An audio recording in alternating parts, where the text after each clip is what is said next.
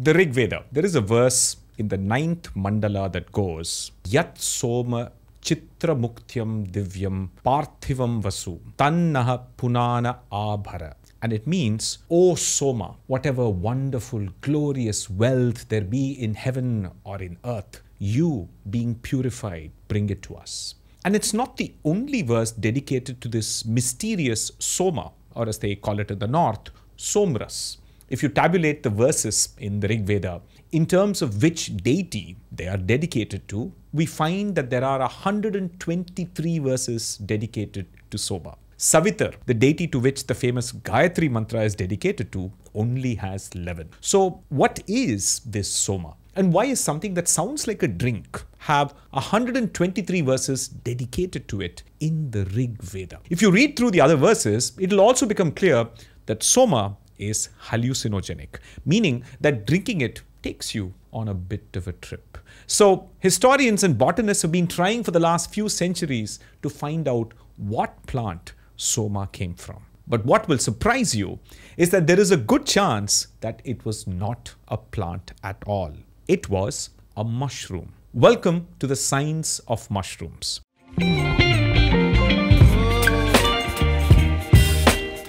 Some experts now believe that the Rigvedic deity / hallucinogenic drink could have been made from the Amanita muscaria mushroom. Seen here looking like a kid's idea of a Christmas ornament. And this is based on the description of the hallucinatory effects described in the Rig Veda. Of course, that is not the mushroom you're likely to encounter at your grocery store, because only a small proportion of the thousands of mushroom varieties that exist are actually edible, and a large number of them are dangerously poisonous. For instance, the suitably named death cap, also from the Amanita family, is responsible for the most number of mushroom-related deaths worldwide. It produces a toxin that destroys your liver and kidney. Then there is the false morel, Gynomitra esculenta, which is particularly dangerous because it looks exactly like the highly valuable and insanely delicious wild Himalayan morel. By the way, there's a restaurant near my house that serves this mushroom in a dish that costs 3,000 rupees. Mushrooms are fungi, a word that typically does not create very positive images in your mind. In fact, one common Tamil expression for mushrooms is nai kodai, which literally means dog's umbrella. Although that would have to be a really large mushroom or a really small dog. But aside, we almost always associate fungi with infections or dead things. Mushrooms do grow on dead wood. And of course, spoilt food. And with good reason. If bacteria had a bachelor's degree in chemical engineering from NIT, fungi have double PhDs from MIT. They can custom design and manufacture molecules that do some of the wildest things in nature. Let me give you some examples. Psilocybin, produced by about 200 varieties of mushrooms, popularly known as magic mushrooms, turns into a molecule called psilocin in your blood. And because it is similar to serotonin in structure, it activates those receptors, making you euphoric. What it also does is increase communication between parts of the brain that normally do not talk to each other. And scientists now believe that it likely creates new connections in your brain. First, what was originally a ritual practice became illegal and criminalized before scientists went, oh wait, this might actually be good for treating certain kinds of mental health issues like anxiety and depression. Cordyceps is a kind of fungus that does something incredibly scary. It can take control of minds and make you do what the fungus wants you to do, effectively turning you into a zombie. Don't worry, it only does it to the brain of some insects like ants. But that did not stop us from using this idea in one of the best video games of all time, The Last of Us, which is set in a post-apocalyptic world where a mutant variety of cordyceps takes over human brains and turns us into zombie killers. So one psychedelic and one zombie killer example. But the third example will blow your mind.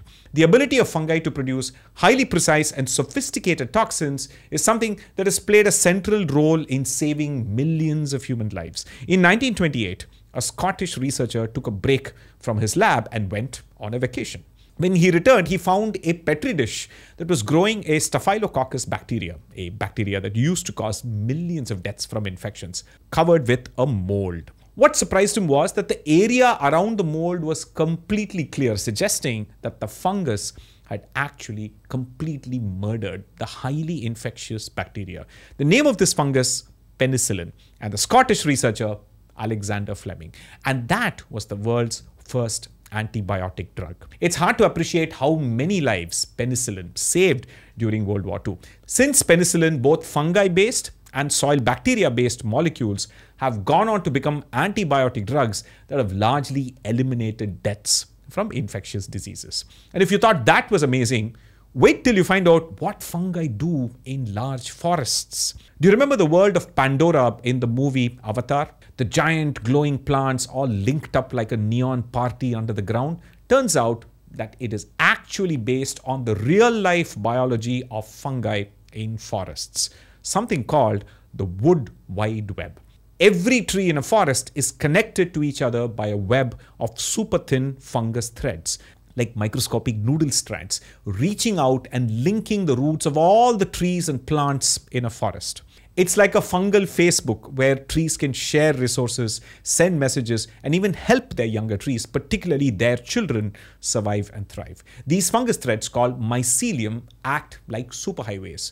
Trees can send sugary snacks they make through photosynthesis down these highways. In return, the fungus offers internet services. It's a perfect trade. Big mother trees can even share extra goodies with their smaller saplings through the wood wide web. It's like giving them a little care package to help them get a strong start in life. In a big forest, the younger trees often don't get enough sunlight. It has also been observed that trees that lose branches or their trunk sometimes get sugars via the wood wide web from other trees so that they can grow more leaves and sustain themselves, like nurses taking care of a sick patient. And scientists now believe that trees might actually be sending each other not just food, but other kinds of messages, like warnings and even general gossip.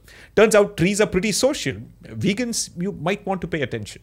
So if you thought blowing your mind, taking control of your mind, killing bacteria, and running a geofiber for forest trees were the only things fungi could do, think again. It's single-celled fungi called yeast that turn your dense dough into fluffy bread, and also turn grains and grapes into beer and wine. Fungal fermentation is at the heart of our food. When you add yeast to flour and water, here is what happens. Grains of wheat, like any other seed, contain an enzyme called amylase that breaks down starch into simple sugars like glucose, fructose, or maltose. Yeast likes simple sugars. It breaks down simple sugars into ethanol, that's alcohol, carbon dioxide, and energy. The carbon dioxide is what makes all the air holes in bread. If you're wondering what happens to the alcohol, it mostly evaporates in the oven when you bake the bread. The Italians, who have one of the oldest bread baking traditions, have a beautiful story about yeast. You take a dead flour, white in color, add water, and it is still dead. You then add a living thing, the yeast, and then the dough rises. When you put it in a hot oven, now the yeast dies and gives its life to bring the bread to life. A few other fungi rock stars that Indians might not be familiar with. Aspergillus is a mold that is used to make fermented products like soy sauce and miso. And Rhizopus is used to make a high-protein soy product called tempeh. Fun fact, the species of yeast, Saccharomyces, used to bake bread, brew beer, or make wine, is also used to make something called nutritional yeast. It is allowed to grow in a sugar-rich medium and then heated to kill the yeast and leave behind a yellow powder that is almost 50% protein and very rich in micronutrients and also tastes like cheese. So it's used to make vegan cheese without dairy and is also rich in glutamates, so it adds umami flavor to snacks, especially when people don't like seeing the word MSG on their packet. It's the same thing. Which finally brings us to the one kind of fungi that we started out with, mushrooms. Not the mind-altering ones, but the practical, edible ones that you can buy at your grocery store or grow yourself. The most common variety of mushroom you're likely to find in Indian grocery stores is the button mushroom. It's not the tastiest variety, to be honest. Oyster, portobello, and morel are way more tasty, but it's cheap and available all the time. Let's start with the nutritional qualities of button mushrooms. Now, 92% of a mushroom is water. The rest is a good mix of protein and non-starchy carbohydrates and fiber, which makes mushroom an excellent low-calorie, high-nutrient food that is good for your gut. Now, we've always assumed that mushrooms must be biologically close to plants. But an interesting thing to consider, mushrooms have texture and mouthfeel similar to meat. And it turns out it's because in the tree of evolution, DNA analysis shows us that fungi are closer to animals than to plants. So their protein structure is far more similar to that of meat. In fact, preserved mushrooms have a texture very similar to fish. And this vegan ceviche is a great example of that. The dense, meaty texture of cooked mushrooms can mimic the mouthfeel and chewiness of meat, unlike the softer, chalky texture of soy-based products that often have a distinct beany or grassy flavor profile, whereas mushrooms have a more neutral, umami-forward taste that is closer to meat. This is why mycoprotein, which is basically protein isolated from fungi, is now being looked at as an alternative option to purely soy isolate-based protein. And along these lines, our newly found cousins, mushrooms, naturally contain ergosterol, a provitamin that is structurally similar to cholesterol in animals. When mushrooms are exposed to UVB radiation from sunlight, the ergosterol undergoes a photochemical reaction that converts it to vitamin D2, ergocalciferol. You can watch my video on the science of vitamin D here. This process is similar to how human skin synthesizes vitamin D3, cholecalciferol, from cholesterol when exposed to sunlight. However, mushrooms produce vitamin D2, not D3, which is what we absorb and use more effectively. So, exposing mushrooms to direct sunlight for as little as 15 to 30 minutes can significantly increase their vitamin D2 content by up to 100%. Slicing the mushrooms increases their surface area for greater UV exposure. The vitamin D2 levels remain stable in the mushrooms for up to a week when refrigerated and are not destroyed by cooking. Consuming these sun-tanned mushrooms provides a natural, non-animal based source of vitamin D that can help address deficiencies, especially for vegetarians and vegans.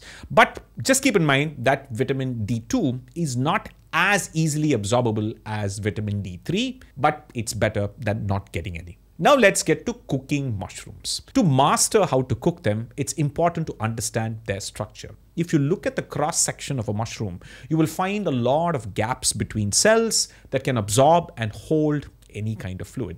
So this is why it's best to not wash them for too long, or they will absorb a lot of water and become soggy. This is also why it's better to heat them first in a dry pan for a little bit before adding a small amount of oil or butter. If you start with oil, then the mushroom will absorb all the oil and become greasy. Also, adding salt ahead will end up drying out the mushroom and they will become rubbery and chewy. So dry pan, heat mushrooms, then add butter or oil, and then let them nicely brown. Finally, salt. That's it. You can then use them in your other dishes. Mushrooms have a lot of nucleotides and glutamates, gives them an umami, savory flavor. If you like mushrooms, I'd suggest try and find a store that sells more than just button mushrooms. From shiitake, portobello, porcini, oyster, trumpet, and the expensive morel, the edible mushroom is truly remarkable. A huge range of textures, mouthfeel, and flavors. Neither plant nor animal. It's a separate kingdom of life that has been critical to human civilization, all the way from bread to beer to wine to antibiotics. And that's not all. India has one of the largest numbers of people that suffer from diabetes. And one thing that keeps them healthy and alive is insulin. A diabetic patient's pancreas does not produce enough insulin to bring your blood glucose to normal levels after you eat. So they have to inject insulin into their blood. Have you wondered where this insulin comes from? First, we isolate the insulin producing gene from human DNA. Then we take a small circular segment of DNA called a plasmid and insert this gene into that. Then we introduce this vector to a host, and I'll tell you what that is shortly.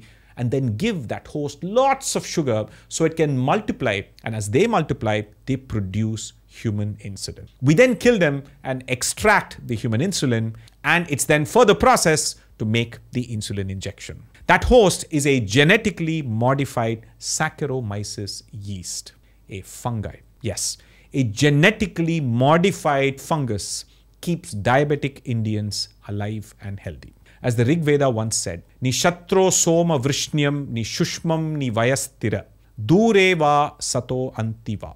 O Soma, destroy the vigor, the energy and subsistence of our enemy, whether he be far off or near. We're not entirely sure what Soma was.